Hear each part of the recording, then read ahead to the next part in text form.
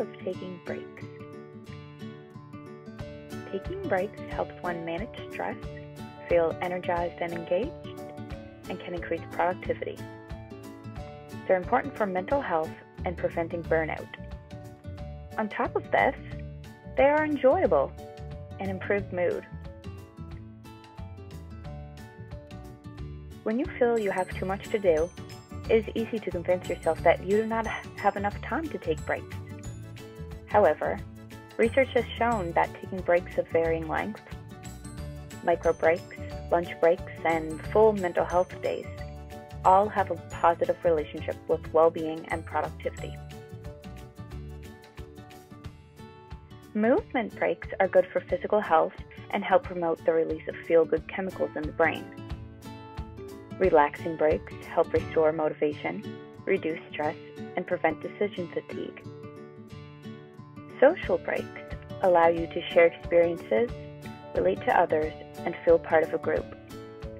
This shows a positive association with feeling recovered after the break. So, what should I do on my break? There is no wrong answer. It is about what works for you. If you dread doing it, it's not a break. So do what you enjoy, not what anyone else tells you should be a healthy or relaxing way to have a break. While my favorite way to unwind may be watching Netflix, for others, taking a bath may be more helpful. And for others, going for a walk may clear the mind.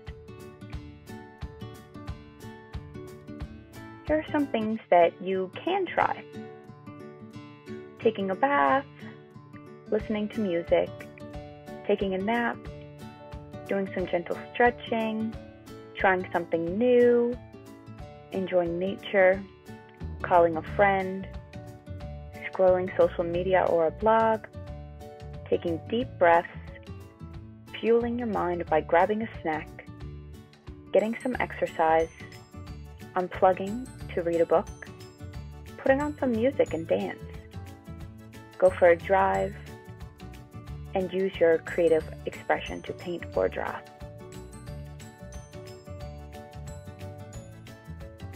Some things to avoid include isolating yourself from friends and family, using substances to cope, overeating unhealthy foods, spending all day reading posts on social media, and overanalyzing the way you spend your break. It's meant to be a break. So what about taking breaks at work? Legal breaks at work must include one 30 uninterrupted minute break and two additional 15-minute breaks during an 8-hour shift. But this still leaves long stretches of time in between breaks. Micro breaks, which can be anywhere from several minutes to several seconds, still provide a powerful opportunity to mentally or physically relax and reset before jumping back into your task. They may be as simple as a quick stretch or an indulgent sip of coffee. When you get lost in your work or feel frustrated that something isn't going well, you can neglect breaks. Here are some tips to prompt you to regularly step away and rebuild your energy. Agree break times with your peers and help each other to stick to the break time you've agreed. Set an alarm on your phone to prompt you. Plan to do something in your break that you enjoy. The anticipation of pleasure will motivate you to keep to the break. Pay attention to any benefits you experience when you take a break. This will lodge in your mind and motivate you to take breaks in the future. As you take breaks, be mindful of the results. Which kind of breaks seem to help you become more creative, motivated, and productive? Which kind of breaks just seem to be disruptive to your work? We're all different, but we all need breaks. Before you push yourself to the edge of burning out, here are 5 signs it's time to take a mental health break. You can't focus, your relationships are suffering, you're showing signs of stress, your self-care no longer exists, or you feel that you're running on empty.